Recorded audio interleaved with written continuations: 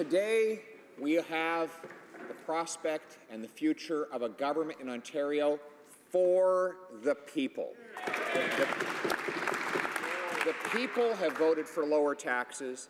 The people have voted for balanced budgets. The people have voted to open Ontario for business, and the people have voted against the Prime Minister's carbon tax. Will the Prime Minister accept the verdict of the people and cancel his carbon tax plan to raise the price of everything? The Honourable Parliamentary Secretary to the Minister of the Environment. Thank you, Mr. Speaker. I would also like to start by congratulating all those who put their names forward as candidates in the election that occurred last night. Mr. Speaker, the impacts of climate change don't stop with a change in government, and Canadians expect us to take serious action to address climate change and to grow our economy. That is why we are accelerating the phase-out of coal, making historic investments in cleaner infrastructure, and putting in place a price on carbon pollution to grow the economy in cleaner ways. The science is clear, climate change is real, and we will continue to deliver on what Canadians and what Ontarians expect. The Honourable Member for Carleton. Kathleen Wynne was this Prime Minister's Liberal soulmate. Yes. They agreed on absolutely everything. They both raised taxes. They both ran massive deficits. They both wrap our entrepreneurs in red tape, and they both dance to Gerald Butt's tune. And, Mr. Speaker, the agenda of high taxes and big government, of carbon taxes on working people, has been rejected by Ontarians. Will the Prime Minister take that message? The Honourable Parliamentary Secretary to the Minister of the Environment. Mr. Speaker, our government was elected on a platform of investing in Canadians to grow our economy and to work to protect the environment. Our plan is working. We have successfully developed the Pan-Canadian Framework on Clean Growth and Climate Change, a historic agreement to address climate change with the provinces and territories. Since we formed government, the Canadian economy has created over 60% more full-time jobs than the Harper Conservatives did over the same time period. And last month, Canada saw its strongest wage growth year over year since 2009. Our government will continue to invest in Canadians as we continue to grow the middle class and support those working hard to join it. The Honourable Member for Carleton. We asked about the Liberal plan to raise the price of gas by at least 11 cents a litre. They said, that's okay. Kathleen Wynne agrees with us. We said the carbon tax will raise the cost of home heating for the average family. They said, that's okay. Kathleen Wynne is on side with our plan. When we said the carbon tax would make groceries more expensive for the average Canadian family, they said, well, we've got Kathleen Wynne in our corner. Yeah. Now, Kathleen Wynne has been rejected by the people of Ontario, who have delivered a verdict for the people. Will this government take that message? Yeah. The Honourable Parliamentary Secretary. Thank you, Mr. Speaker. Canadians know that climate change is real, and they expect us to take strong action, and that is exactly what we are doing. We have taken action. We're accelerating the phase-out of traditional coal power. We're making historic investments in clean infrastructure like public transit, and we are putting in place a price on carbon pollution to grow the economy in cleaner ways. I certainly wish, Mr. Speaker, that for the sake of our children and grandchildren, the Conservatives were not making climate change a partisan argument. We will continue to take practical, cost-effective measures to tackle climate change and grow a clean growth economy because, Mr. Speaker, that is what Canadians expect. That is what our children expect. Député de Louis Saint-Laurent. Louis Saint-Laurent. Mr. Speaker, Kathleen Wynne, the great friend of the Prime Minister, was right. The Liberal Party lost yesterday. What happened was that Ontarians clearly said that they wanted a conservative, progressive government that would abolish the Liberal carbon tax, the one that the current government wants to impose. Mr. Speaker, will the government continue with its desire to impose a carbon tax despite the popular will? Mr. Speaker, the impacts of climate change don't stop with a change of government, and Canadians expect us to deal with climate change by taking serious action to improve our economy. This is the reason for which we are reducing the use of fossil fuels. We are investing in green infrastructure and putting a price on pollution to make the economy grow in a green way. Science is clear, climate change is real, and we will continue to meeting Canadians' expectations on this matter. The Honourable Member for Louis Saint-Laurent. Well, according to the government, under the former government, greenhouse gas emissions were reduced by more than 2% without a Liberal carbon tax. Yesterday, Ontarians sent a clear message. They don't want one. So if the Liberal government wants to go forward despite the popular will they at least have the decency to give Canadians the information about how much it will cost for each Canadian family? The Honourable Parliamentary Secretary. Mr. Speaker, as I said, our government was elected on a platform of investing in our economy and protecting our environment. Our plan is working. Since we formed government, the Canadian economy has created many new jobs, far more than under the Conservatives during the same period of time. Last month, Canada saw its biggest salary increase year over year since April 2009. Our government will continue to invest in Canadians to grow the middle class. Honourable Member for Oshaga. Mr. Speaker, apparently taking $4.5 billion from taxpayers to buy a pipeline is in the national interest. But as Chief Patrick Madabe from the Anishinaabe Nation said, this government is ready to pull out their checkbook for something that won't contribute to a sustainable future. And so they should also be ready to pay a big amount of money for women's rights, the health system, Indigenous rights, or child welfare. Mr. Speaker, what are the Liberals' real priorities? The Honourable Parliamentary Secretary to the Minister of Innovation. Mr. Speaker, our government came to an agreement with Kinder Morgan to ensure that the pipeline would be built. We will guarantee over 15,000 jobs, including 9,000 in BC, during the construction period. Furthermore, Mr. Speaker, this investment is a fair price for Canadians. We are able to undertake this project because we know that we are respecting the trust that Canadians placed in us when it comes to growing the economy and protecting the environment. The Honourable Member for Victoria. Didn't vote to buy a pipeline. Yesterday, the Grand Council Chief from the Anishinaabe Nation called the Liberals' decision to spend $4.5 billion on a leaky 65-year-old pipeline very foolish. He asked this: why is the government paying an international company when there are so many needs in this country? It's a good question. Think about how many communities across Canada, particularly Indigenous ones, could benefit from this level of investment. So my question, if the Liberals were to invest these billions of dollars in clean energy, would we create more or less jobs in this pipeline? Have they even... The Honourable Parliamentary Secretary to the Minister of Natural Resources. Thank you, Mr. Speaker. The NDP can't seem to decide if they're a party that supports responsible resource development or if they're still the party of the LEAP manifesto. Let's be clear, the NDP will not support any project, even to the point of having their MPs disrespect the rule of law. The member opposite fails to acknowledge there are several Indigenous communities along the route who support this project. Can he please tell this House, are their interests also not important? This project was subject to the most exhaustive consultation in the history of pipelines in Canada. I wonder if the member opposite has bothered to consult the dozens of First Nations communities that stand to benefit from this project moving forward. Thank you. The Honourable Member for Victoria. Divide and conquer, Mr. Speaker. Speaking of jobs, tens of thousands of Canadian jobs are under attack by the actions of President Trump. Millions more are worried about how a trade war will impact their families and their communities. No one can predict what President Trump will do next. So instead, will the government focus on protecting workers here at home? Can the government tell us exactly when meetings will take place with Labour and industry to determine precisely how we can support our Canadian workers? The Honourable Parliamentary Secretary to the Minister of Innovation.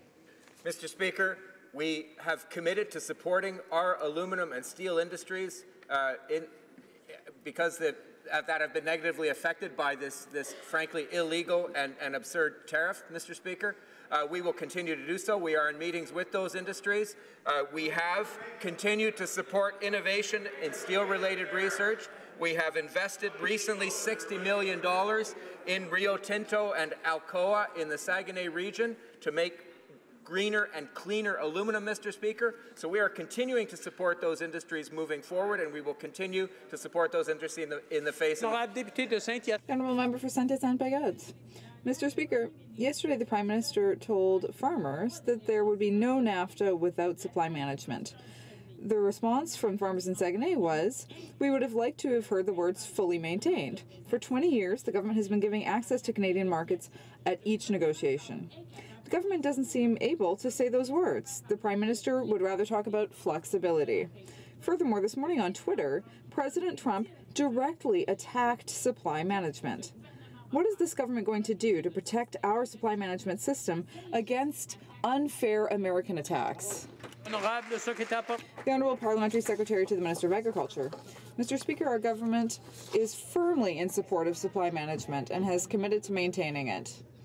The Prime Minister and the Minister of Agriculture, as well as the Ministers of Foreign Affairs and other cabinet ministers, and all of the Quebec Liberal members have been very clear.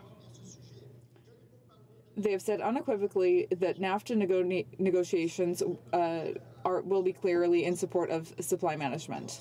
Our government supports the system and will continue to defend and protect it, as well as the interests of farming families. The Honourable Member for Haldimand, Norfolk. Well, Mr. Speaker, yesterday Ontarians ended 15 years of Liberal wasteful spending and overtaxation by electing a Conservative majority government with a clear mandate to lower taxes and fight the Liberals' tax grab that they call a carbon tax. The people of Ontario have spoken loud and clear, but will the Prime Minister start listening to Canadians and stop forcing his carbon tax on everyday Canadians? Or will he, at the very least, tell them how much it will cost them? The Honourable Parliamentary Secretary to the Minister of the Environment. Thank you, Mr. Speaker. Mr. Speaker, the 4 provinces that price carbon pollution in Canada, BC, Alberta, Ontario, and Quebec, led the country in growth last year, Mr. Speaker. The environment and the economy go together. British Columbia put a price on carbon pollution more than a decade ago, and since 2008, British Columbia's direct price on carbon has reduced emissions by between 5 and 15%, according to the experts at the University of Ottawa and Duke University. While provincial GDP grew more than 17% during that period, and Mr. Speaker, it shows that the price on carbon pollution, as part of an overall plan to address climate change, will create economic growth. The Honourable Member for Barrie, Innisfil. I want to change his talking points. The Prime Minister and Kathleen Wynne were political BFFs who share the same rigid ideology. Last night, voters in Ontario sent a clear message that they'd had enough of Liberal taxes, scandal, entitlement, debt and deficits, and Liberal corruption. In fact, the same backroom operatives that ran Ontario into the ground are the same ones running the Prime Minister's office. The people of Ontario rejected the failed policies developed by Gerald Butts. Will the Prime Minister listen to the people of Ontario and not Gerald Butts and scrap this carbon tax? The Honourable Parliamentary Secretary to the Minister of Innovation. Mr. Speaker, as long as we're talking about taxes, let's get the facts straight. Our government has cut taxes for 9 million middle-class Canadians while raising them on the richest 1%. We've also helped hundreds of thousands of children out of poverty, Mr. Speaker, with our Canada Child Benefit that benefits 9 out of 10 Canadian families. Mr. Speaker, we have a plan. It is the right plan, and that plan is working. The Honourable Member for Elgin, Middlesex, London. Thank you, Mr. Speaker. I would like to begin by thanking and welcoming my MPP, Jeff York, on his re-election. It's been fantastic. But last night, we saw the people of Elgin, Middlesex, London send a clear message by rejecting this carbon tax. The Liberals have lost over half of their so-called provincial support for the carbon tax. The Environment Minister has to realize that people aren't buying into these talking points. Ontario will join Saskatchewan, and soon we'll see Alberta opposing these job-killing carbon taxes. Now that Ontario has spoken loud and clear, when will the Prime Minister scrap his carbon tax? The Honourable Parliamentary Secretary. Thank you, Mr. Speaker. Canadians know that we can fight climate change and grow the economy at the same time. As many of Canada's largest employers have pointed out, putting a price on carbon pollution is just good business. It's already helping to build a clean growth economy and to make Canadian businesses more innovative and more competitive. Businesses like New Flyer, who make zero-emission buses in Winnipeg, Landmark Homes, who make energy-efficient homes for Edmonton families. They know that pricing pollution encourages innovation and will bring good new middle-class jobs for Canadians. The Honourable Member for Sarnia, Lambton. Mr. Speaker, the There are blue skies over Sarnia-Lambton today and blue skies over Ontario, thanks to a Conservative majority. Mr. Speaker, this province has spoken out against the carbon tax. With multiple provinces in agreement, the carbon tax will hurt Canadians, hurt our businesses, do nothing for the planet. Will the Prime Minister abandon this ill-conceived plan or be transparent enough to let Canadians know how much he'll force us to pay? Well done. The Honourable Parliamentary Secretary to the Minister Thank you, Mr. Speaker. The Conservatives don't have a plan to address climate change. They don't even seem to believe that climate change is real or that it's a problem, and they are missing the boat on the enormous opportunities that will be enabled through addressing climate change in thoughtful and substantive ways. The World Bank has indicated that the Paris Agreement will create $23 trillion in economic opportunities going forward. You know, Mr. Speaker, when they were in power, Canada's share of the global clean tech market shrunk by half. It was a function of the fact that they did nothing to address climate change. This government is going to grow the economy and address climate change at the same time. The Honourable Member for Kitchener-Conestoga. Mr. Speaker, Ontario voters have spoken clearly. They do not want a carbon tax. Now it's time for the Prime Minister to stop forcing his punishing carbon tax on middle-class Canadian families. Farmers in Kitchener-Conestoga are especially concerned about this unfair tax, which increases their costs for tractor fuel, fertilizer, transportation of feed, and farm products. Will the Prime Minister finally stop forcing and using his heavy-handed taxes, which are only needed because of his out-of-control spending? Thank you, Mr. Speaker. The Honourable Parliamentary Secretary. Mr. Speaker, a comprehensive approach to addressing climate change includes regulatory measures like phasing out of coal, like reducing methane emissions. It includes investments in clean technology and green infrastructure, and it also includes a price on carbon. A recent study released showed that by 2030, a price on carbon will reduce 80 to 90 megatons of carbon emissions while stimulating economic growth going forward. The Conservatives have not told us how they will actually address climate change because many of them over there don't even believe in climate science. It's time for us to actually hear from the opposition about how they will actually put together a plan to address climate change. Honourable Member for Peace River Westlock. Mr. Speaker, yesterday the voters of Ontario sent a clear message to this Prime Minister. They don't want his carbon tax. Last year, Saskatchewan rejected the Liberal carbon tax, and next year, when Alberta elects Jason Kenney as Premier, Albertans will reject this terrible tax. The Prime Minister has to stop forcing his carbon tax on Canadian families. When will the Prime Minister listen to Canadians and abandon his terrible carbon tax? The Honourable Parliamentary Secretary. Thank you, Mr. President. The Conservative Party likes to repeat the question over and over again, and I will repeat the similar answer, which is a thoughtful approach to addressing climate change includes measures that are regulatory measures, it includes making significant investments, and it includes putting a price on pollution to incent efficiency, to grow the economy, and to reduce greenhouse gas emissions. Mr. Speaker, we have a comprehensive plan. Canadians want us to address climate change in a thoughtful way. They want us to ensure we're protecting the future for our children and our grandchildren. That's exactly what we are going to do. And the question that they have for the Leader of the Opposition is, where is your climate plan? The Honourable Member for South Okanagan, West Kootenay. Mr. Speaker, today is World Oceans Day, and Canadians are concerned about the health of our coastal waters. But instead of investing in clean, renewable energy, the Liberals have just spent $4.5 billion, our dollars, on an outdated pipeline that threatens our waterways while doing nothing to address the catastrophic consequences of a bitumen spill. And when it comes to an oil spill, the question is not if, but when. So why is this government forcing this pipeline through when they have no way for protecting our waters? The Honourable Parliamentary Secretary to the Minister of Natural Resources. Speaker, the NDP indeed applauded Premier Notley's plan to protect the environment, but it seems they forgot what that plan contained. Let me remind them. A cap on oil sands emissions, a price on pollution, a pipeline to get resources to markets other than the United States. That is what is real leadership on climate change looks like, Mr. Speaker. And that's why we're putting a price on pollution, phasing out coal, and are investing in clean technologies. Progressive leaders like Premier Notley get it, and it's unfortunate that the federal NDP disagrees with her. Thank you. The Honourable Member for Hochelaga. Mr. Speaker, the Prime Minister likes to strut around the international stage, bragging about being a great champion of the environment. He's lucky that not everyone reads the Canadian papers, because they would quickly realize that instead of doing what he says, he took $4.5 billion of public money to buy a pipeline.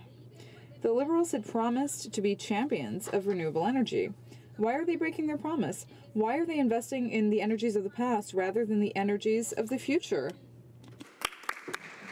The Honourable Parliamentary Secretary. Thank you, Mr. Speaker, and I thank the member opposite for the question, which allows me to talk about some of the work that we are doing around protecting our environment and growing the economy, including a $1.5 billion Oceans Protections Plan. And it's simply not the case that one can, let me rephrase that we believe that one can't be done with the other. That's why in addition to putting a price on pollution, we have a climate change policy that addresses all of the opportunities within the clean tech sector, whether that is in nuclear, whether that is in bioenergy, whether that is in oil and gas. Thank you, Mr. Speaker.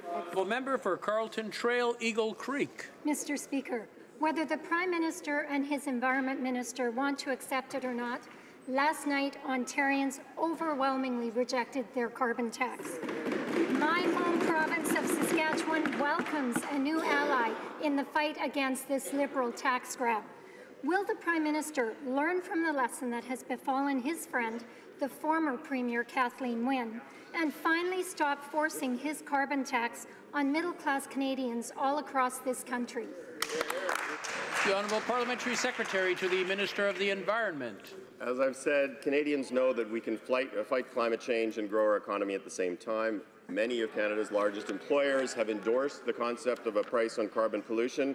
It's already helping to build a clean growth economy for Canada. Companies like Carbon Cure in Nova Scotia, companies like Hydrogenics in Toronto, companies like General Fusion or Carbon Engineering in British Columbia. These are companies that are part of the wave of clean growth that will enable Canada to ensure that economic growth continues going forward while we meet our international obligations to address climate change. Member for Yorkton, Melville. Mr. Speaker, it's a beautiful sunny day in Canada today. Why? Because last night Ontarians made the right choice for a new beginning in their province.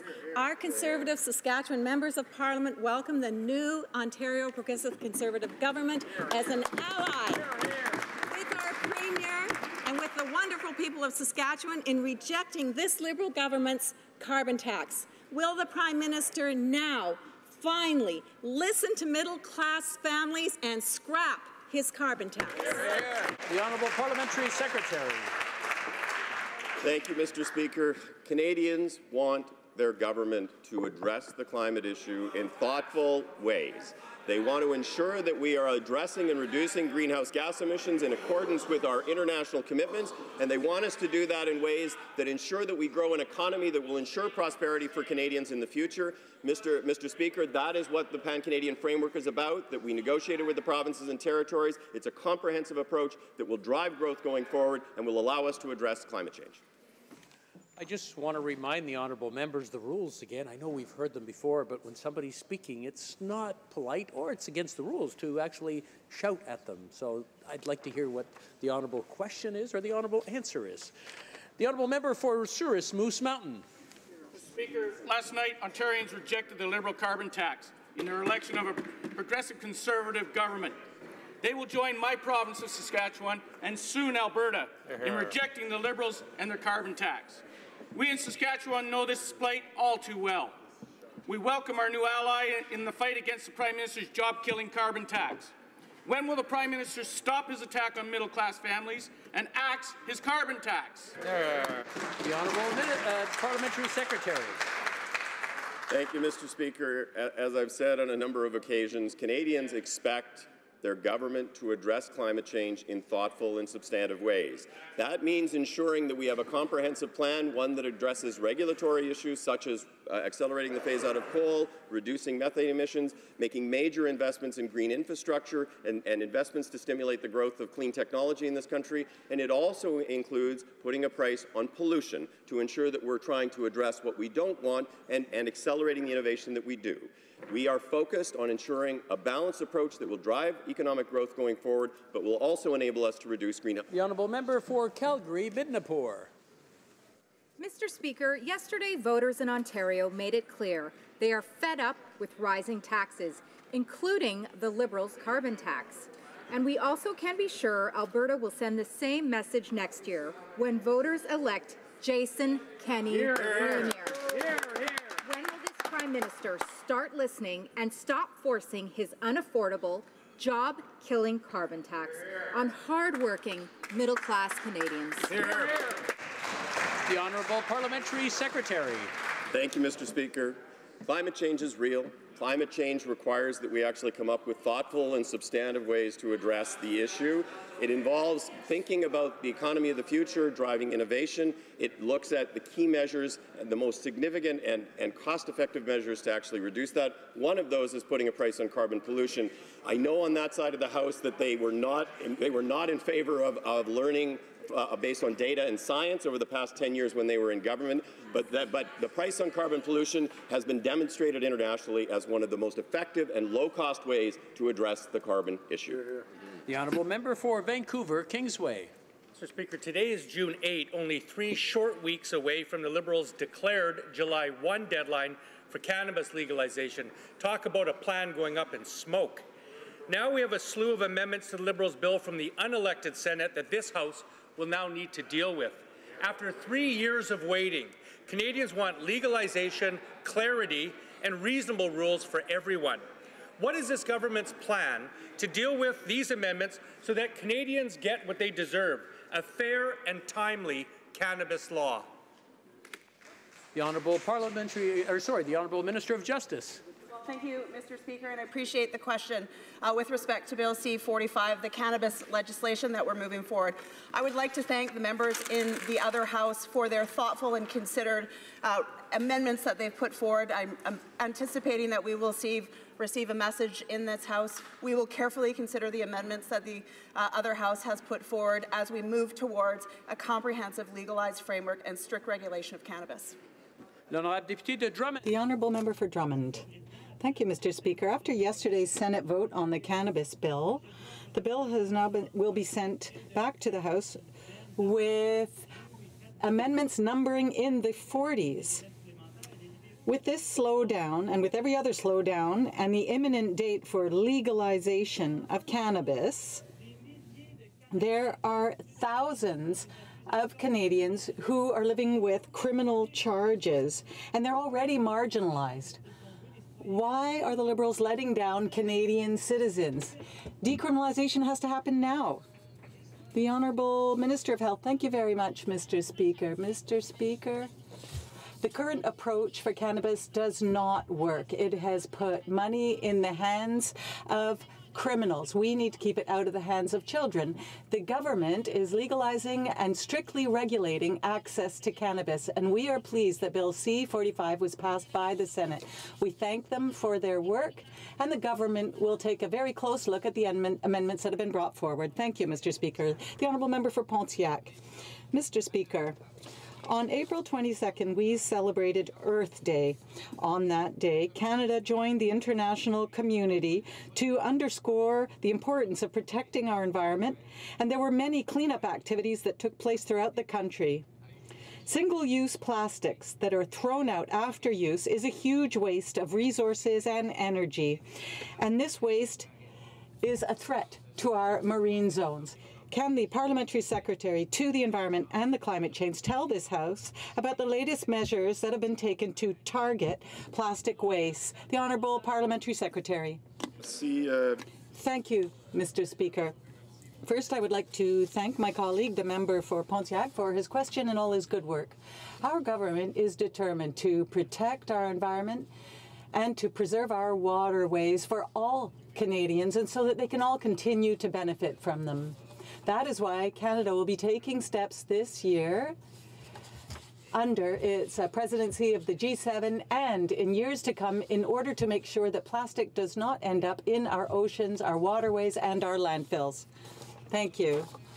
The Honourable Member for Mégantic-L'Érable. Mr. Speaker, dairy producers are right to no longer believe the Prime Minister. Real Agriculture has just told us that the American Secretary for Agriculture, Sonny Perdue, confirmed the Prime Minister's hypocrisy. You just said The Prime Minister was dishonest yesterday with the Saguenay producers. Why did he hide the fact that Canada has already offered the Americans concessions? Will the Prime Minister and his ministers finally tell us all the truth? What concessions did they make? The Parliamentary Secretary to the Minister of Agriculture. Mr. Speaker, our government supports producers and supply management. We are the party that fought to implement the system, and we will continue to protect it and defend it. We have always said and repeated that it is an excellent system. Mr. Speaker, do the Harper Conservatives want us just to sign any old agreement? This government will only sign an agreement that is good for all Canadians. We continue to support supply management producers, their families, and all our agricultural interests. The Honourable Minister for Mégantic-l'Érable. Oh, well, they're so good at playing with words, aren't they, Mr. Speaker? But we have a question. Which Prime Minister should we be believing? The one saying no in Chicoutimi or the one saying yes to the United States? Mathieu Frégon, a producer, was right to be extremely disappointed by the PM's visit to Saguenay yesterday. The news is always coming from the States. Canada made an offer to the Americans, and that was confirmed by the American Secretary for Agriculture. So I'm asking once again, what is that offer? Why lie to dairy producers in Canada? The Honourable Parliamentary Secretary. Mr. Speaker, our government supports supply management and all its families. This is a source of stability for everyone. We are the party that implemented it, and we will continue to defend it. We said over and over again that supply management proposals from our American partners are unacceptable. We will continue to protect supply management producers, their families, and all agricultural interests. Thank you, Mr. Speaker. The Honourable Member for Lévis-Lotbinière. Mr. Speaker, because of the PM's tweets, our country has become a veritable sieve for illegal immigration. And now the extent of the problem is there for our leader to see. From January to April alone, there were 9,615 illegal entries in Quebec. And imagine, now our border agents are expecting up to 400 illegal arrivals per day this summer. That is scandalous. Mr. Speaker, why did the Prime Minister refuse to include the issue of illegal immigrants on the G7 agenda? The Honourable Parliamentary Secretary to the Minister of Immigration. Thank you very much, Mr. Speaker, and I'm certain that the leader's visit to La Colle will be very interesting. The former government cut funds, and that's what the Leader of the Opposition will probably learn when he visits there. They also made cruel and unfair cuts to immigration. Mr. Speaker, we need to regulate our arrivals, and I would actually just send the opposition leader back home when he goes to visit La Colle. The Honourable Member for Cartier. Mr. Speaker, 1 month ago, I asked the Minister of Public Safety what the lives of correctional officers were worth. In Donnacona, there are men and women who are risking their lives every day while the government simply nickels and dimes. Rather than look for Phoenix pay system, the government is cutting the internal firefighting service in prisons.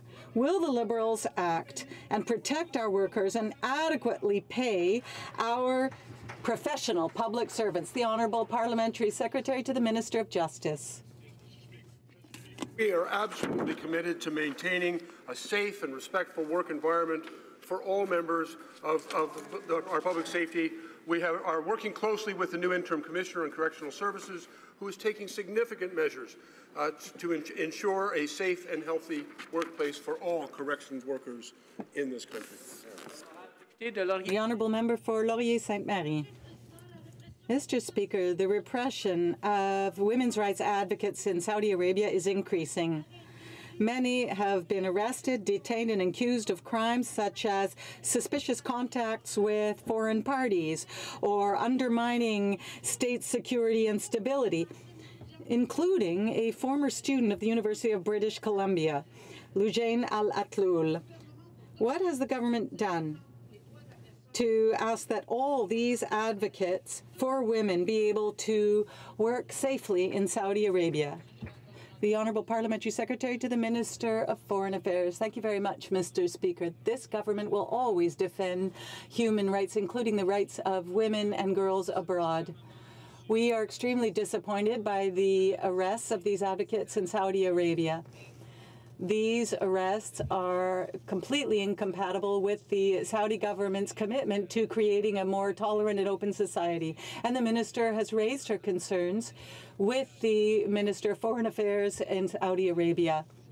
We will always, as I have just said, promote and defend the rights of women and girls and human rights here in Canada and abroad. Kootenay, Columbia.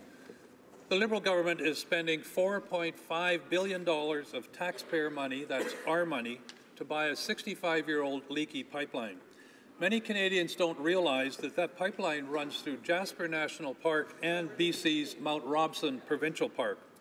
The government claims it will prioritize ecological integrity, but environmental leaders don't ram new pipelines through national and provincial parks.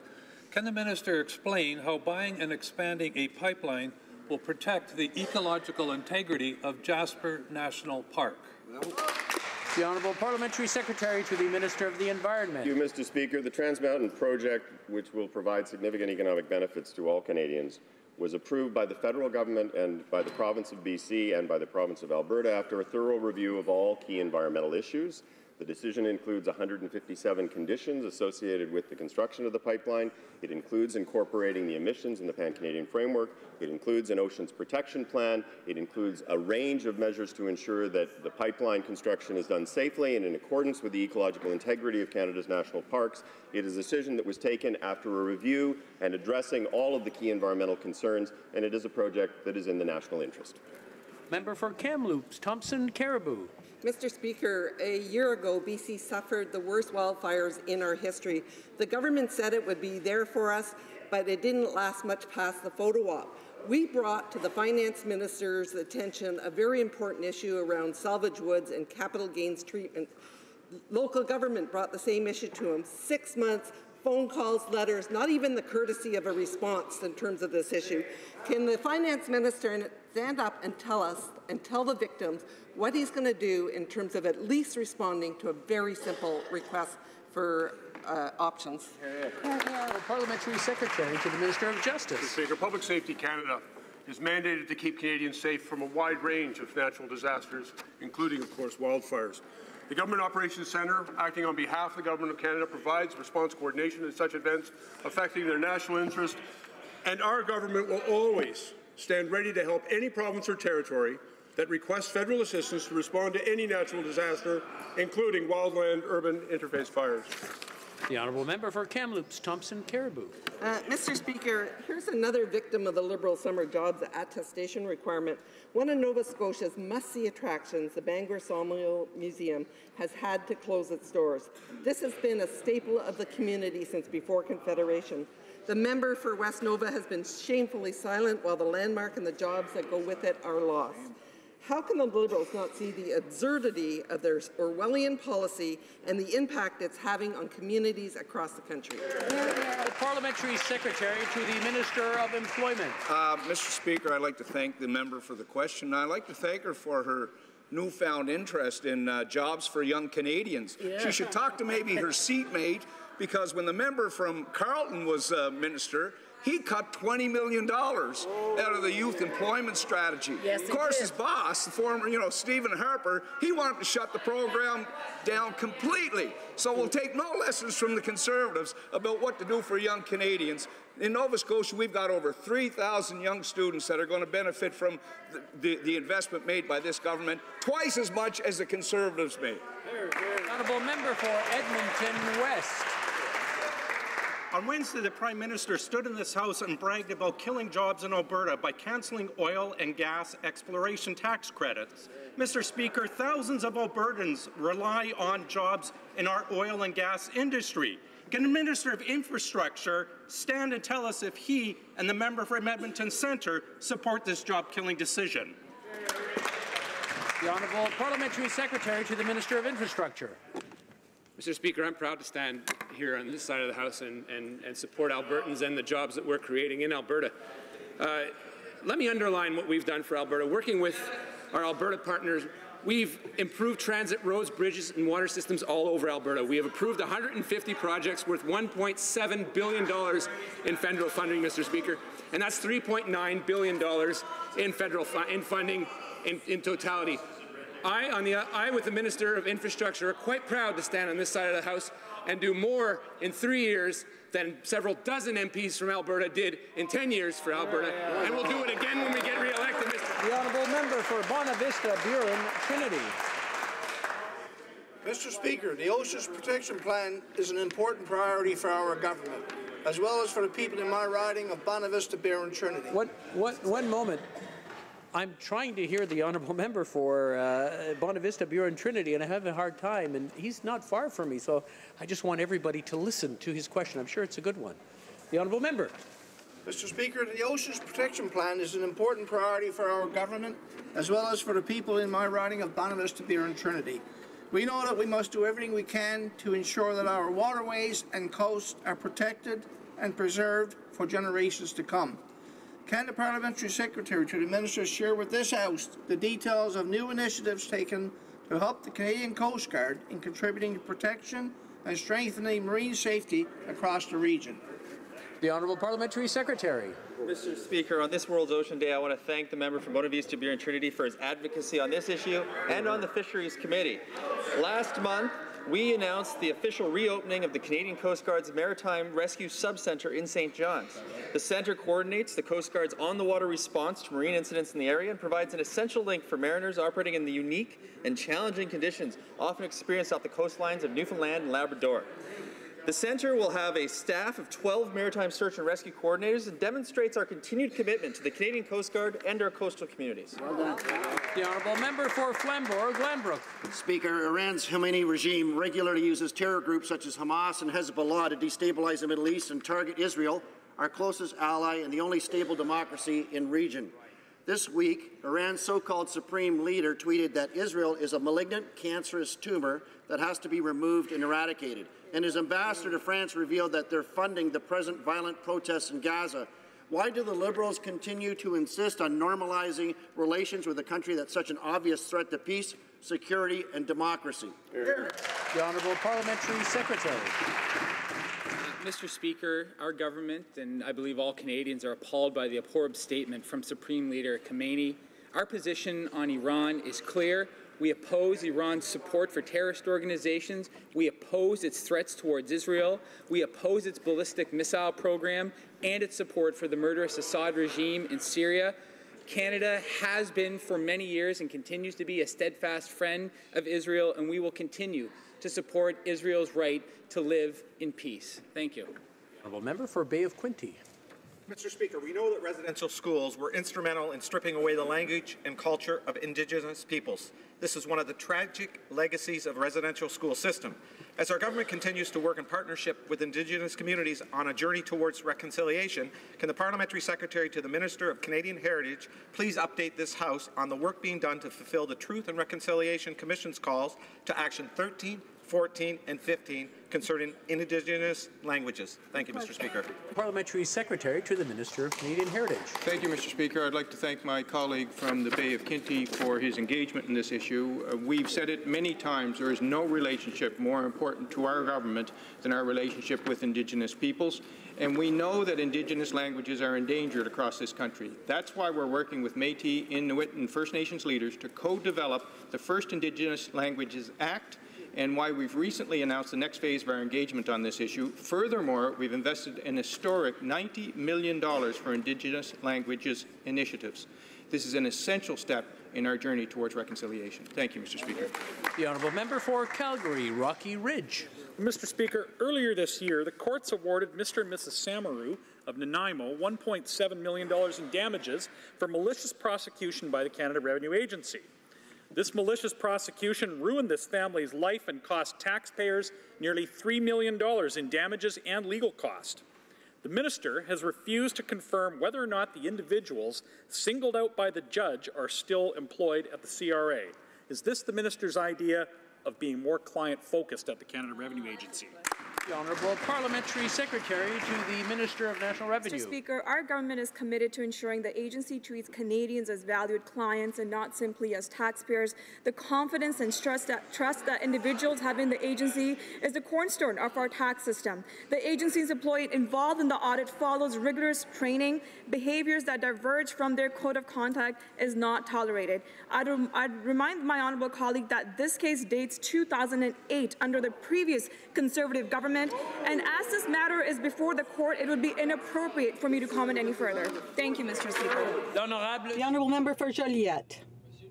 Mr. Speaker, yesterday in l'Abbé, 150 dairy producers called on the Prime Minister to protect supply management in its entirety in NAFTA. These are the same producers who were promised at the time of the Lac Saint-Jean election that the TPP would not be opened up at all, and then exactly the opposite happened 3 months later. Well, this time they didn't let him trot out his speaking points. They insisted on zero concessions, and the Prime Minister answered, "I hear you. I understand your concerns." When a politician says that, you know you're in trouble. Will the government protect supply management in its entirety? That's not complicated. In its entirety, yes or no? The Honourable Parliamentary Secretary to the Minister of Agriculture. Mr. Speaker, we are the ones who implemented supply management, and we will always defend it. Mr. Speaker, who is it who wants to end supply management? The member for La Beauce. Their leader, the member for Lévis-Lotbinière. And many other Conservative members. On this side, all Liberals, all Quebec Liberals support supply management. The Honourable Member for Manicouagan.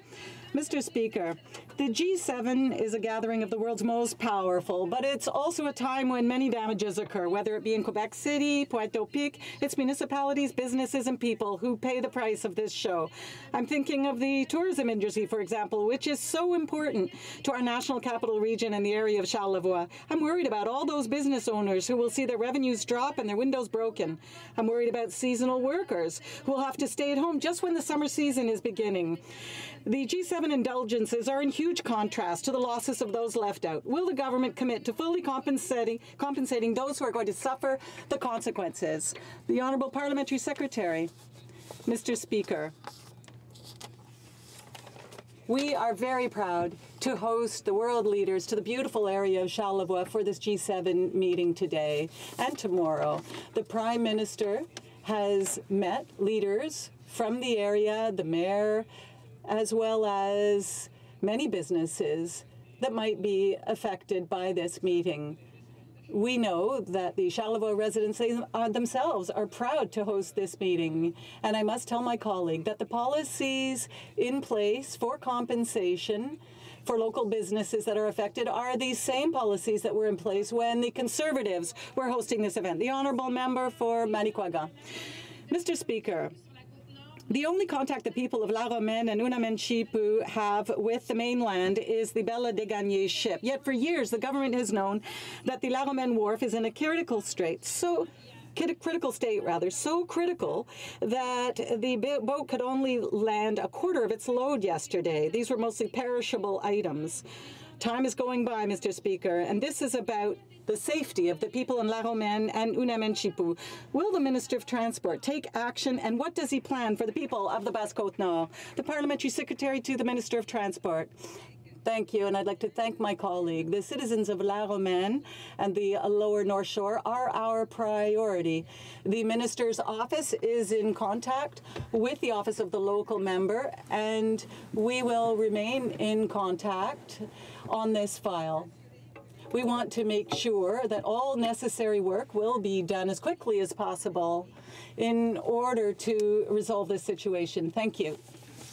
Question orale. That brings question period to an end. Tabling of documents. The Honourable Parliamentary Secretary to the Government House Leader. Yes, thank you, Mr. Speaker. Pursuant to Standing